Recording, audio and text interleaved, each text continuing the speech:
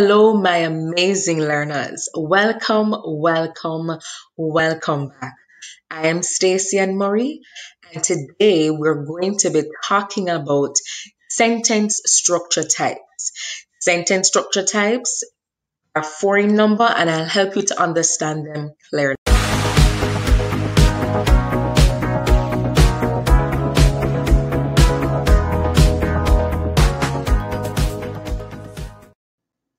Amazing learners.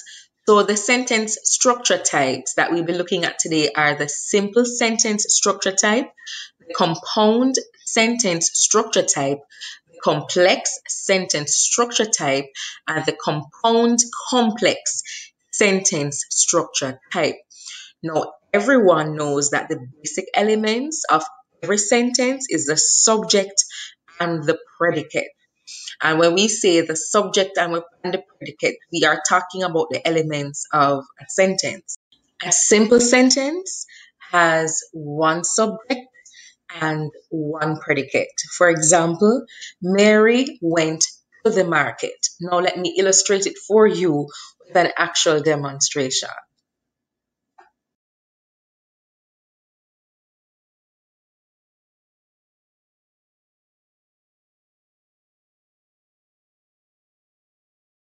Now, amazing learners, here we have it, the simple sentence demonstrated. So as I said before, our sentence is Mary went to the market. Now let me break it down for you. Mary is the noun, went is the verb, and to the market is the prepositional phrase. You may say to yourself, what if I don't have a Mary, a John, or a Tom, but I have he or she or I? Is that okay? Yes. You can use pronouns and it will still be a simple sentence. So here we see where the simple subject is Mary and the complete predicate, which is went to the market. So Mary went to the market is a simple sentence, and when broken down, you can see the different parts to it. So Mary is a simple subject, went to the market is a complete predicate. But when you're breaking them even further, you can identify the parts. Remember, I said that subject and a predicate makes up your sentence. And here we see that subject Mary and predicate went to the market would combine together. Also, something to note about simple sentences. With simple sentences, you can have compound subject. What do I mean? So whereas we only had Mary being the subject of the sentence, you can have sentences that say, Tom and Mary went to the market. So that's a compound subject, having more than one subject within the same sentence. Also, with simple sentences, you can have compound predicate. What do I mean? So your sentence could be Mary and Tom went to the market and the supermarket. So that's a compound predicate. So you are combining two subject matters together and you're combining two predicate matters together to make a sentence. And of course, with simple sentence, with compound subjects, you always see the introduction of an in between the two subjects. So Mary and Tom, Tom and Mary.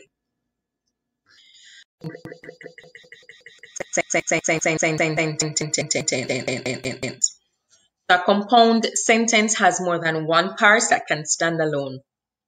And of course, everyone, this part that can stand alone is known as an independent clause, or any part of the sentence that can stand on its own is known as the independent clauses. Now, your independent clauses are connected by your coordinating conjunctions or your conjunctive adverb or a semicolon. So what this is basically saying is that a compound sentence will have different parts to it, and these different parts can be combined by a conjunctive adverb or a coordinating conjunction or a semicolon in order for the sentence to make sense. But with this sentence, we have to be careful.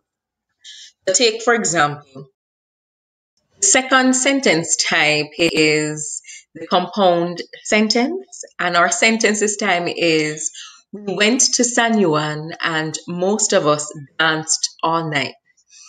Now, as you can see, this sentence has a little bit more than the simple sentence. So here we have two subjects, which are we and most of us. We have two verbs, went and danced. We have a modifying phrase, which is all night, and a prepositional phrase, which is to San Juan. We have two predicates, which are went to San Juan and danced all night. So here you're seeing a lot happening in this sentence.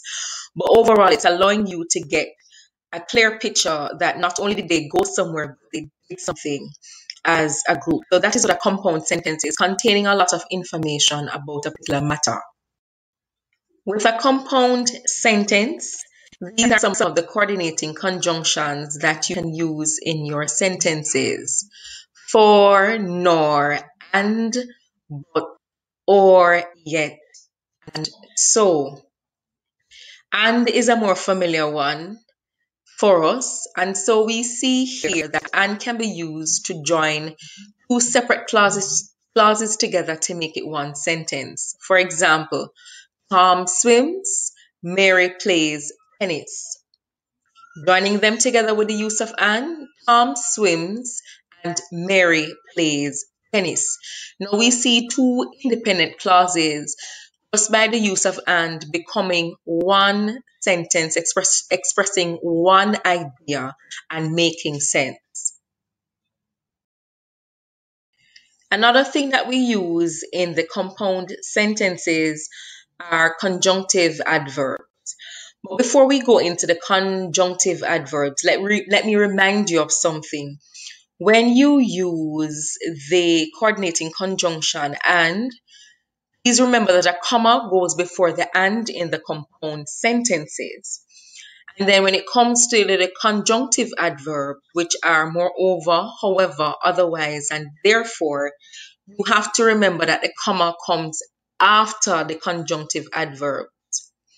For example, in this sentence, Bob is handsome, moreover, he is rich. In this sentence, we see Bob is handsome. After that clause, you will see a semicolon, and then the conjunctive adverb, moreover, comma, he is rich.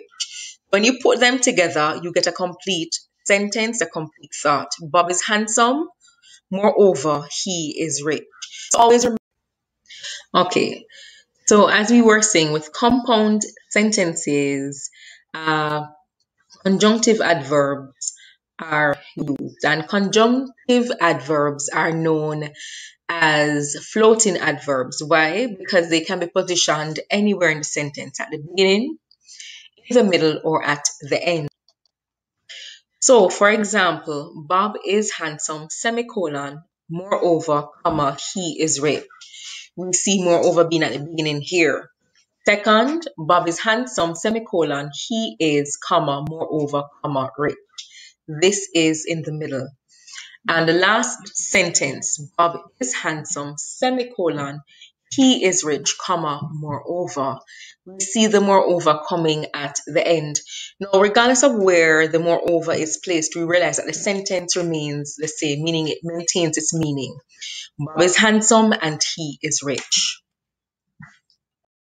Okay, so the third thing, my amazing learners, to note about the compound sentence is that you can use a semicolon. I did say before that you can use a coordinating conjunction and you can use a conjunctive adverb. And now I want to show you how you can use the semicolon in this sentence.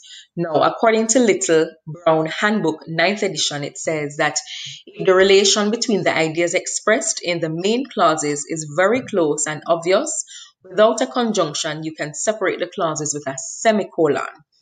The example we are using is that Tom has benefited from his exercise program, semicolon, he is slim and energetic. We can see the relationship. Relationship here is because of an exercise program, Tom is now. There's no need to add adverb or a coordinating conjunction. Instead, a simple semicolon will do and the meaning remains the same and you get the point of the sentence. Amazing learners, the third sentence structure type is the complex sentence. A complex sentence has at least two parts, one that can stand alone and another that cannot. The part that cannot stand alone is linked to the rest of the sentence by a subordinating conjunction. For example, we decided to have fun in the park even though we went to San Juan yesterday. So we see we decided to have fun and we went to San Juan yesterday, joined by even though. Amazing learners. Like the compound sentence, the complex sentence also uses subordinating conjunction. And some of the subordinating conjunctions that you can use are after, although, as, because, before, how, if, once, since, than, that, though, till, until, when, where, whether, and while. By using these, allow your sentences to. Amazing learners, the final sentence structure type is a compound complex sentence. Now, this type of sentence has more than one part that can stand alone and at least one that cannot. For this type of sentence, conjunctions link the different parts of the sentence together. A simple acronym to help you to remember some of the conjunctions would be FANBOYS, which stands for, and, nor, but, or, yet, and so. Amazing learners, the last sentence type is compound complex sentence. And an example of this is, since we wanted to have fun, my mother and I went to San Juan yesterday and we danced all night. So this is a compound complex sentence. We is a subordinating conjunction because it can't stand alone, and the parts that can stand alone are my mother and I went to San Juan and we danced all night. These two can stand by themselves because they carry their own meaning. Amazing learners, now in closing, we looked at 4 sentence structure types, which were the simple, compound, complex, and compound complex sentence structures. Now, to use all these structures sometimes can be a bit of a challenge, especially when it comes to the complex sentence structures and the compound complex sentence structures. I would recommend that until you have mastered all the sentence structure types, that you, for ease of use the simple and the compound sentence structures.